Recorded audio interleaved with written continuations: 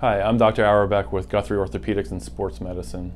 Shoulder injuries are some of the more common injuries we see, specifically rotator cuff injuries. The rotator cuff is a group of four tendons which help stabilize the shoulder and also help elevate the arm overhead. Most of the injuries that we see are chronic or the result of a cumulative effect over time, where repetitive activity, but we also see some acute injuries where patients have a fall or a traumatic event and all of a sudden they develop a rotator cuff injury. The majority of them can be treated without surgery. Options include physical therapy, cortisone injections, anti-inflammatory medications, activity modification. When the conservative treatments fail, then we talk about doing surgery.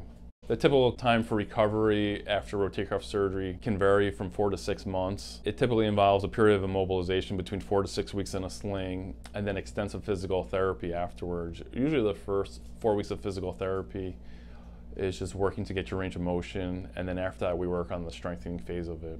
Some of the ways you can prevent rotator cuff tears involve activity modification, try to avoid lifting heavy objects overhead or ask for help.